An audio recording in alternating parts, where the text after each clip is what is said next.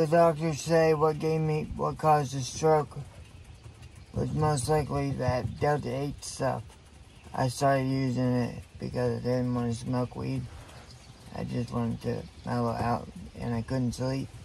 So I just used the vape a little bit before bed it would help me sleep, relax me and stuff. But I didn't know it was doing all this other. It caused a brain bleed.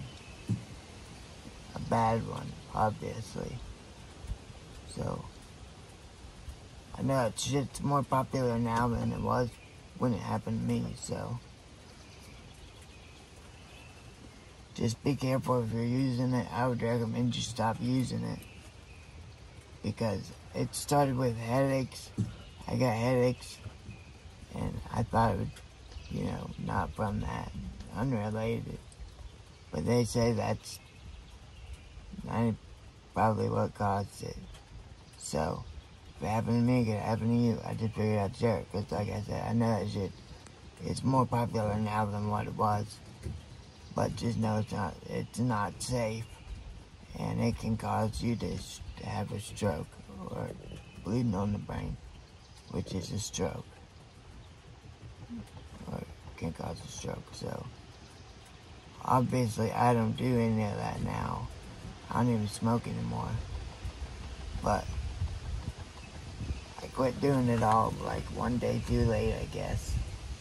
Because I haven't done anything since the day after having the stroke.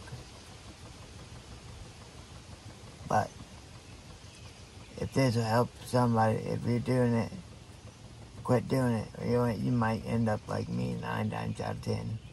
It's bad. Other than that, I was healthy. I drank too much Mountain Dew, but I was healthy. I got a little gut, but I didn't have any stroke stuff. My heart, they did tests on my heart. They did tests on my blood. They did a bunch of tests, scans in my head to figure out what caused it. And I told them about the Delta 8, and they said they got it's become more common getting cases of stroke with Delta 8 as the culprit. So if you use it, I suggest you stop while you can. Or you might end up like me. Which ain't so bad, is it? But you should stop using Delta 8. I'll probably title this video something about Delta 8 causes stroke. Something like that. Because that's what it is. I thought it was like a over-the-counter kind of medicine type thing that you could buy. But half of it's made in China. That should tell you everything you need to know about Delta 8. It's made in a lab in China.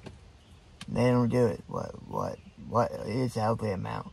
They do this much heals you, so we'll give you this much. Keep you alive. Just enough not to kill you. But yeah, it's bad. And I only used it for a month or two, and I didn't do it every day. It was like a month or two at the most. I used it. Like I said, I had headaches, and I couldn't sleep, so I used it, and it worked for what I was trying to do, but I didn't know all the other stuff was going on in the background until it finally blew up that night. That night it literally blew up my head. And so yeah, that's my warning to you guys. You don't have to listen. I just figured I'd put it out there. Try to help it. Maybe help someone if I can. But that's it. Alright. Looks like it's about to pour the rain down. Should we keep going or should we head home? I don't know. I only got one raincoat. And it's mine. I don't know. If we go all the way out to the end of this road, it'll definitely be raining. Take us like an hour to get out there and down the main road and back, remember? You could just go like around the mountain.